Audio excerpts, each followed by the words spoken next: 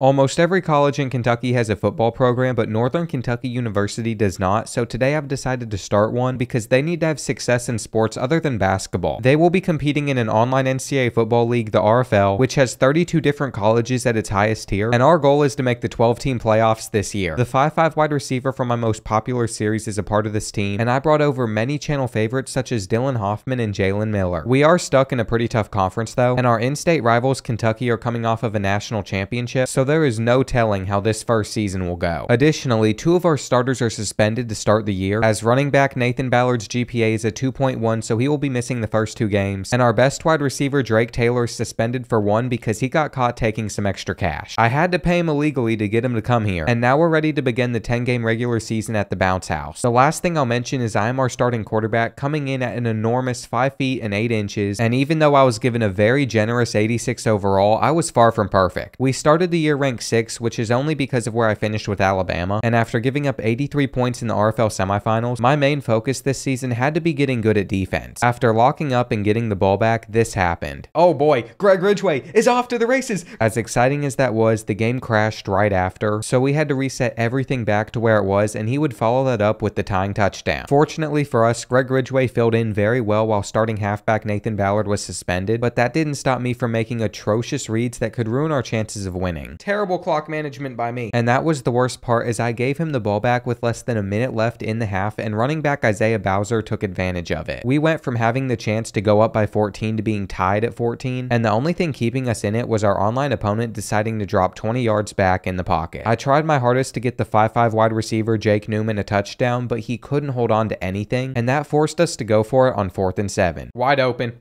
hold on to it, let's go. Tom Reed. It was a relief that we picked it up, but the game was still far from over, and nearing the 4th quarter, it was only a 1-possession one until this happened. Let's start with a run. Up the middle, Greg Ridgway gets out! Greg Ridgway is gonna go all the way. What a huge run from him. He is having an outstanding game. And so was Jalen Miller, the 2-way player from my last Road to Glory series who came up big when we needed him. But of course, after having a 3-and-out, UFC went down the field and scored on the flukiest play. So to run out the rest of the clock, I just let backup halfback Greg Ridgway go to work as he got in again. And there were plenty of moments of doubt, but your Northern Kentucky Norse held on. I was not expecting to win the first game at the Bounce House, that's for sure, but Greg Ridgway's been a dog. And he finished with a remarkable stat line. Now we were going to get wide receiver Drake Taylor back from suspension, but our next game was against the former national champion, so I was expecting it to go bad for us. He tried to bomb me from the jump, and that's an interception. We got him to throw an interception on the first play. And that would have been the ideal start, but it was really blurry. As a result, I got really frazzled playing on a potato of a host, and by the time it was fixed, it was halftime where we were going to be down by 4. We still had a chance to take the lead though until our receivers collided, causing this interception, and that was extremely frustrating because it led to him going up by 11. What I learned from this game was our players were going to struggle against the best teams, but I also couldn't just sit back and let our rivals embarrass us in our home opener. After scoring a touchdown, getting a stop, and scoring another one, we found ourselves right back in it, but he got into the end zone again, and even though I kept trying to keep up, I couldn't do so as the horrific turnovers were going to cost us the game. Even with the undesired result, this was a very important matchup to our season because I realized that if we could keep it this close with the reigning national champion, then we could beat anybody in the RFL, and that was the mentality that we had to have. Nathan Ballard ended up getting his GPA up to a 2.5, so he was finally starting for us, and we couldn't have asked for a better beginning to this game. Linebacker PJ Blue got his 2nd pick of the year, and South Dakota State looked to be in a lot of trouble. Put me in the hole, coach. Let me get in there. Oh, the play action worked.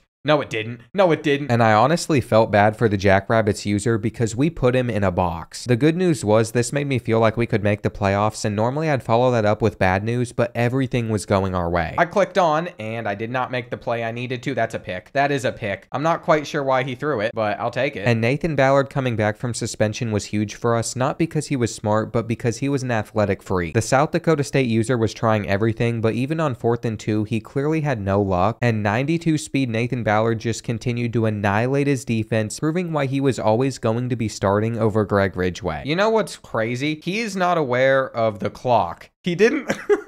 Oh, it's 35-0. And in the end, we ended up getting our 2nd win of the year very easily. Nathan Ballard went for 241 yards, 7 touchdowns. And I was ready going into Arizona. Since running had been working so well, I kept doing it, and we're starting it off with Nathan Ballard. He's going to do a cutback juke, and he might get to the outside here. Is he fast enough? Look at this move! And he might not have been able to go all the way to the house, but he put us in a great position, and then backup running back Greg Ridgway finished off the job. We're currently ranked 8th in the country, and I feel like we're a playoff team as long as the defense keeps holding it down, because with our two-headed monster at halfback, we should be able to score a ton. After going up by 14 early, we had no pressure on us, and it showed. That's an interception. I usered it all day. Trayvon Faulkner, the basketball player, comes down with it. That's a great play. And then Nathan Ballard did what he does best, scoring a touchdown on the Wildcats. Going back through this footage, I'm honestly in disbelief at how dominant he looked in the first few games for us. And with 2 minutes left in the first half, the Arizona user finally got into the back of the end zone, so I attempted to respond back to end the quarter. I have a touchdown though. If he holds on to it, Lean Houghton Jr. drops the ball. And since he did, we had to settle for 3 with Deestroying. Fortunately though, the game was clearly already over. I'm using all that. He's throwing it up one-on-one. Jalen Miller comes down with it. And after this touchdown, you all are going to get a nice jump cut to the end. We ended up winning 55-7, and somehow Nathan Ballard had an even better stat line than last week. This put us as a mid-table team in our conference, but the season is about to get hard again with our next matchup. I beat the Oregon user in the RFL playoffs last year, but this time I was using NKU, not Alabama, and since he was undefeated, I was very surprised we got onto the board first. Defensively though, we were doing well, and then we forced a 4th and inches where this happened. I'm ready for it, and he's not going to get it. He's not going to get it. And that was a huge stop that we capitalized on, as I found Nathan Ballard on 3rd and long, which turned into 6. From there, it continued to get worse as well. Slant's open. That's not though. That's an interception. I didn't even want to click on. Kai Knox. He throws it straight to us.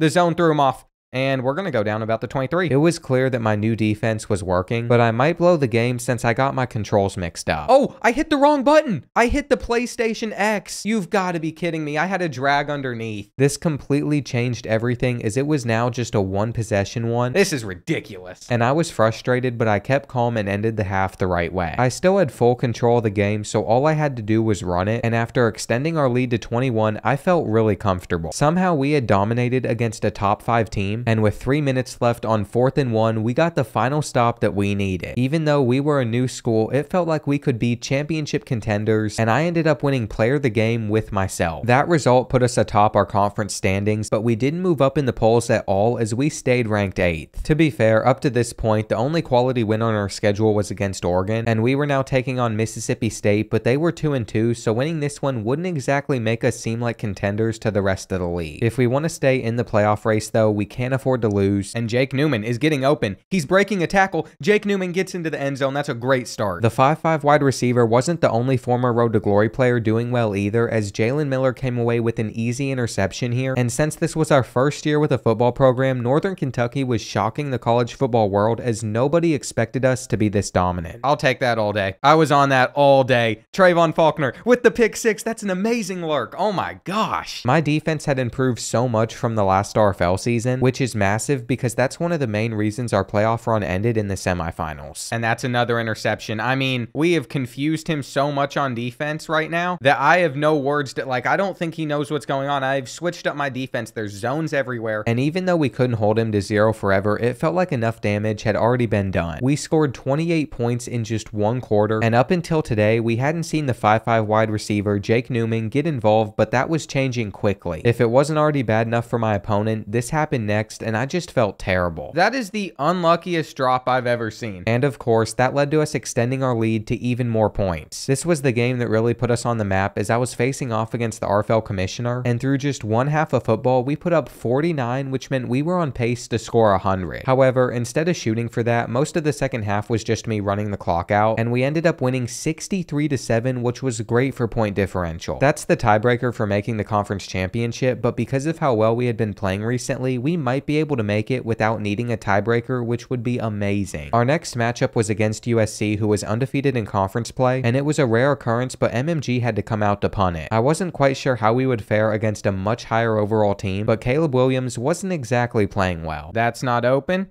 That's an interception. Jalen Miller ran the route for him. We will take that all day. The hardest part was moving the ball as we got stuck on multiple fourth downs, but then we got super lucky as Leon Houghton Jr. broke the press as cleanly as possible. I knew that if we were going to continue to get stops on the Trojans, we would have to force them into mistakes, and that's exactly what we did. Pickett. Yeah, Pickett. We had a zone there. And defensively, all was fine, but on the other side of the ball, not so much, as we were forced to settle for 3 because I missed a simple throw. That obviously wasn't the ideal finish to that drive, but we got the ball back just a few plays later as NKU basketball player Sam Vinson did this. And despite only having 67 total yards of offense, we were going to have a 17-point lead. I honestly couldn't believe how much he was struggling with one of the best offenses in the game, and you might be wondering how it could possibly all go wrong from here, but I got way too comfortable and complacent. With about 15 seconds left in the half, he was able to get into the red zone for the first time today, and this is where I began to get mentally frustrated. I'm right there! I'm right there! Are you kidding me? He got the ball to start the second half, so it was actually far from being over, and my player's low awareness was really starting to show against the Trojans. All of a sudden, it was a 3-point game as Jordan Addison took this in, and this was proving to be a real test where we could show how good we were. A loss would be detrimental, but a win would elevate us even more, and when we needed to find the end zone on 3rd and goal, I made a terrible read. Settling for 3 meant he could go up with a touchdown, but fortunately, we got lucky with his right guard missing his assignment, so he was forced to punt it. Our starting strong safety was back to return it, and we're going to cut back with Kai Knox, and Kai Knox is going to get out of there. Kai Knox, come on.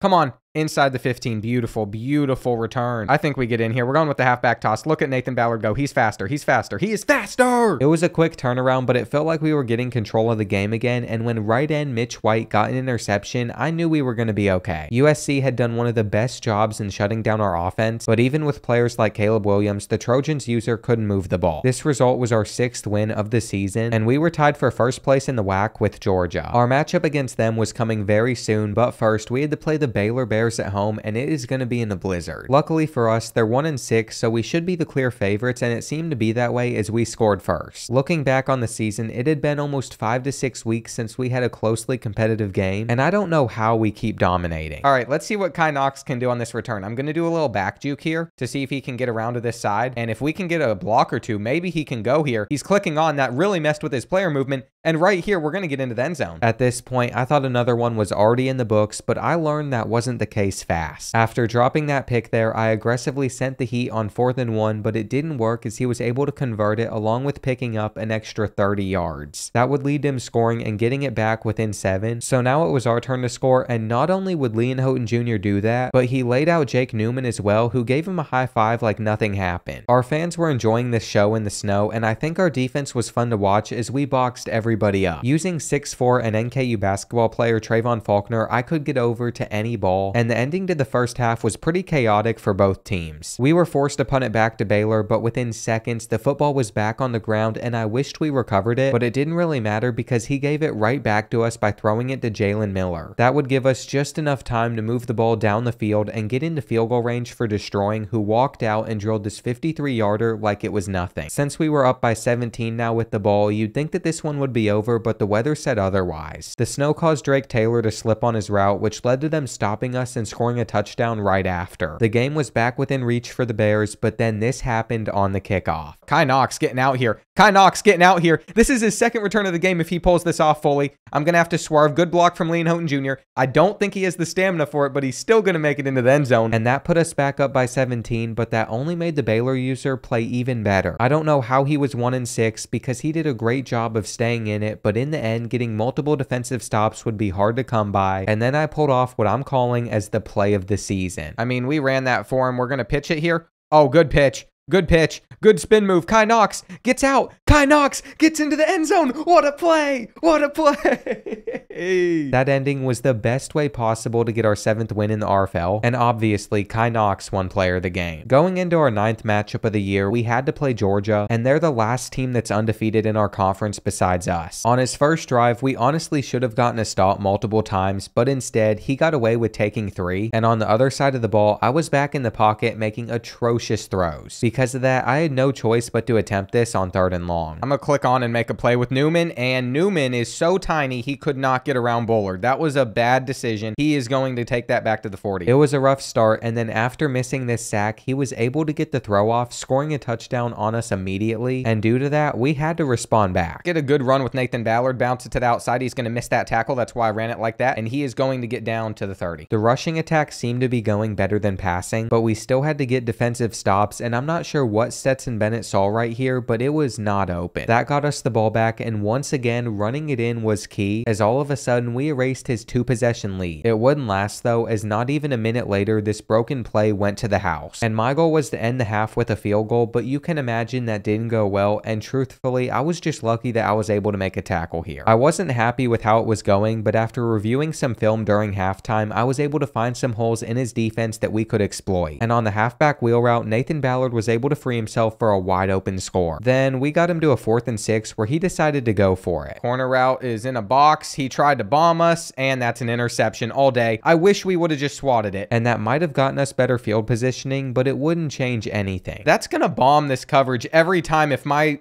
quarterback doesn't suck. We had him, and I just underthrew it. That's the 2nd time I have sold. You've got to be kidding. You've got to be kidding. I wasn't taking it very well, as I had just blown our little lead, and at this point in the year, it was safe to say that we were a playoff lock, but I wanted a 1st round bye. The wheel route to Nathan Ballard got us into the end zone for the 2nd time today, and now the pressure was on him to score, as we got him to a 3rd and 16 where he did this. That's an interception. That's an interception with Trayvon. We locked up on defense. Huge stop, boys. And it was, but it still wasn't over, as after I drained a lot of clock, I got stuck on a 4th and 1. College quarterback Stephen Krajewski advised me to take 3, so that's what I did, and it put the game in the hands of my defense, where Jalen Miller did what he does best, locking up and getting yet another pick, so we improved to 8-1 with yet another massive win. There were only a few teams around the country that were still better than us, and it was time for our final game of the regular season. Jacksonville State was playing for a playoff spot, so I was expecting it to be a difficult game, and this is where I made my first mistake. During the kickoff ended up being the wrong time to make sure I was properly hydrated. Okay, I cannot have a sip of water because he's going to get a kick return. I have 1 sip of water and he gets a kick return. I'm not doing that again. After that silly mistake, Dylan Ballard helped us respond back with a touchdown of his own, and if I'm being completely honest, he should have scored on this play, but his quarterback simply didn't have the arm to make the throw. It seemed to be a rare occurrence, but I found Dylan Hoffman for 6 here, and after getting him to a 4th and 4, he missed a wide open touchdown, then threw it to somebody who was locked up, so we gotta stop. I thought I was going to end the half with a 17-point lead, but with 10 seconds remaining, he decided to lob up a prayer, and I have no idea how he was able to come down with this catch. His playoff hopes weren't quite over yet, because he got ball to start the 3rd quarter, and he had a chance to get it within 7, but instead he did this. Let's go. We intercepted that. Beautiful deflection. Kai Knox is coming out of there. Oh, wow. He was fast. Out of frustration, Jacksonville State continued to send blitzes our way, and tight end Dylan Hoffman was definitely having his best game yet. It seemed like it was pretty much over for our opponent, as even when he scored, we would just do the same, and to end the 3rd quarter, this interception would be what officially sealed his fate. I was not expecting this going into the year, but we were sitting at 9-1, and our next game would be the WAC Conference Championship. Whoever won this one would most likely get a 1st round bye in the 12-team playoff, and Georgia scored first, but that wouldn't be the end of the world, as I was very quick to respond back, finding Leon Houghton Jr. over the top of his defense. From the jump, I wasn't having any luck getting stops on him, and besides that one deep pass, I was struggling. I don't have anything. I have nothing. I still threw it anyway.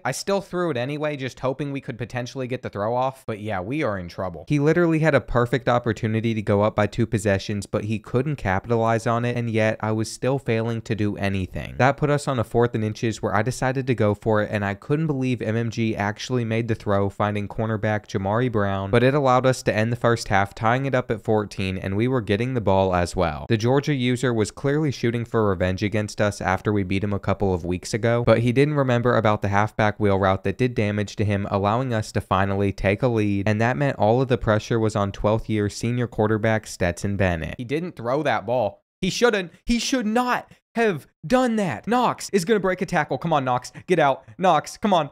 Swerve the lineman. Swerve the lineman. Oh my goodness. Kai knocks our safety. It makes the play of the game. And I was hoping that would seal it for us, but there was still too much time left as he scored almost immediately. In fact, there was still an entire quarter in the conference championship, and I was trying to run it out until this happened. Look at these blocks. There's the counter. There's the juke from Nathan Ballard getting into the end zone. With 4 minutes remaining, the 14-point lead on the Bulldogs made me feel a lot safer, but you have to remember he's still using a team that is much better, which leads to stuff like this happening, which made my user play feel like the best thing in the world. Oh, I got him. I got him. Look at that lurk. Watch this. Oh, shoot. Lateral back. Come on. Give me that all day. Trayvon Faulkner takes that to the house. That was my best user play of this whole dynasty. And this result should lock us in for our first round bye in the playoffs. For winning that game, the RFL also sent me out a conference championship trophy for NKU. And if my camera would ever focus on it, you'd see it has the score and our conference on it. Now it's time to get into the playoffs where we got put in as a 3 seed. And after the first round games, this is what the bracket looked like. I had to play the UCLA user who I barely beat with Bama in last year's playoffs. And I was not looking forward to this, especially since my team was worse than the one I had last season, but Nathan Ballard got us off to a great start as he went for a 65-yard run. He put the team on his back for our entire first drive, and I was surprised we were able to hold DTR, but he had an inaccurate throw, so we got an early defensive stop. He could have pinned us back inside the 10, but instead he went with a fake, and I'm not sure why he thought it was a good idea to try a 50-yard throw with his punter. One key thing I noticed very early on was that he was trying to press Lean Houghton Jr. with no help over the top, but that obviously wasn't going to work, and we were doing so well at the start, which made these bailouts very frustrating. The game didn't let me click on to get the interception, and on the next play he toasted our defense to get it back within just a possession, and I hated the fact that he was sticking around because he is a very good player, but as long as we continue to lock up, this one could be over before halftime. I mean, we were going up by 17 already, but then he got the lucky break that he needed. Up to this point, I had controlled the entire game, and he was struggling to move the ball on me, but with a kick return for a touchdown, he was able to get 7 without beating my defense, and I let him get in there at the end to make sure I got to end the half with the ball, which ended up being an amazing decision leading to this score. It was a little too quick as he was able to get in field goal range, and the only player I really struggled to stop was DTR, but every so often he would make some costly mistakes. Hit him, hit him, hit him.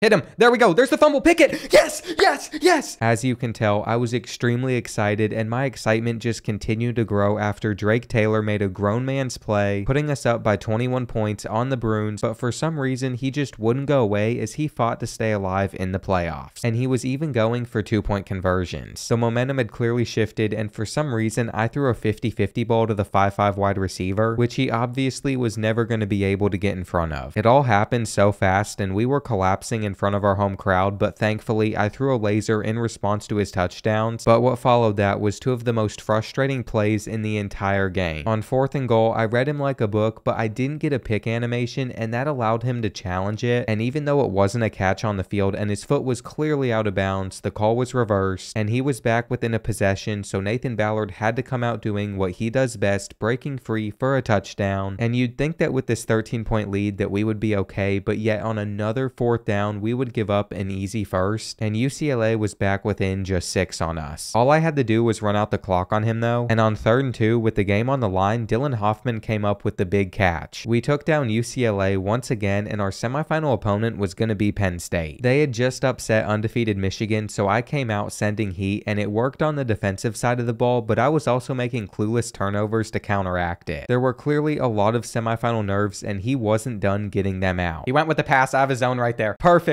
We went half man, half zone on that play. Half man, half zone. We got him a little confused. And to begin the second quarter, I found Dylan Hoffman wide open over the top for the opening score, which was great, but not as great as this. Pick it, pick it, pick it. I read it. I read it perfectly. Let's go, Boner. Come on, Boner. Swerve Drew Aller. Oh, he caught us. He caught us. And even though he did, it wouldn't hold me back from getting into the end zone with our tight end again. However, I read my Twitch chat for one moment, and that's when he blocked my kick, so all I could do was hope that in the end, that wouldn't come back to bite us. He did finally score with Nick Singleton as he went full beast mode, and with time running out in the first half, I wanted to have the last possession, but perhaps I was too passive as I had passed on a touchdown earlier on, and I had to settle for 3 with Deestroying instead. Obviously that wasn't ideal, and he began the third quarter with a sack, so the pressure of crumbling was officially on. I'm expecting the quarterback sneak, and yeah, there's the run. Are you serious right now? Nick Singleton is so good, and he just broke off that tackle like it was nothing. Fortunately, though, one specific player was having a career game. Come on, get us a block. Come on, Hoffman, get out of there. Thank you. Thank you, Hoffman. Please swerve inside. There's a lot of lag going on right now. I don't think we're going to get into the end zone. But even though we didn't there, just a couple of plays later, Tom Reed finished the job. Despite our early efforts to lock up his offense, he was starting to figure out my defense, and that wasn't good news for us with so much time left. But once again, with the ball in my hands, I took care of business. We'll take the curl all day. Jake Newman, come on, Jake. Get out of there, Jake. He is so quick. He only has like 90 speed, but his little 5'5" is gonna break his way into the end zone. Let's go. His player has like 3 or... Are you serious? Again, they just blocked it for the second time. If he picks this up, you've got to be joking me. Where on earth did Lean Houghton Jr. come from? Come on, please catch him. No way. Oh my gosh. How? I was so frustrated because with just a quarter left, he could take the lead on this drive, but thank goodness he didn't, as my defense put the clamps on when we needed them to. Now, we were getting the ball back, and I noticed that he was bringing down his user a bit too much. I'm bombing him. I have to go for it. Come on, Lean Houghton. Hold on to it. Let's go. Since he would just block the extra point, I decided to go for 2, and I was starting to feel a lot better about this game, especially after Logan Bonner came away with a massive interception on Drew Aller. It looked like I was about to collapse for a while, but it didn't happen, and I somehow got Northern Kentucky into the RFL National Championship, which to my surprise wasn't going to be against the reigning champion. 4-seeded Ole Miss pulled off the upset over Kentucky, so I felt decent about my chances going into this one, and I couldn't believe we forced a fumble on the opening play. There's no way we just got that lucky. And we did, but unfortunately, I wouldn't capitalize on it. 3rd and goal, I'm going to have to go with the play action again. Nothing got open the last time, and I'm going to throw this one. It's going to get intercepted. There's no way that that just got picked off. He's going to be able to take this all the way back to the house. I just made a huge mistake. We got bailed out from the start, and I'm just so bad at this game. I'm not sure why, but the pressure of the championship was already getting to me, and you can tell as I was playing scared for no reason. My offensive line just wasn't good enough for quarterback sneaks, and after failing to convert on 4th and inches, I felt like the game was ending before it even had a real chance to start. I was in my own head, and that's not where you want to be when you need to perform your best, but I was anyways, and if I don't score on this drive, it's probably over. Fortunately, even though his defense was insanely good, Lean Houghton Jr. was able to create just a bit of separation, and if anybody was going to keep us in it, it was going to be him. This time the quarterback sneak worked, but on the defensive side of the ball, I was just struggling to stop his offense as he took this one to the house completely untouched. I was frustrated, but I knew that we could beat him deep, so when Lean Houghton Jr. had 5 yards of separation, I threw it up, but the pass simply didn't go far enough, leading to yet another turnover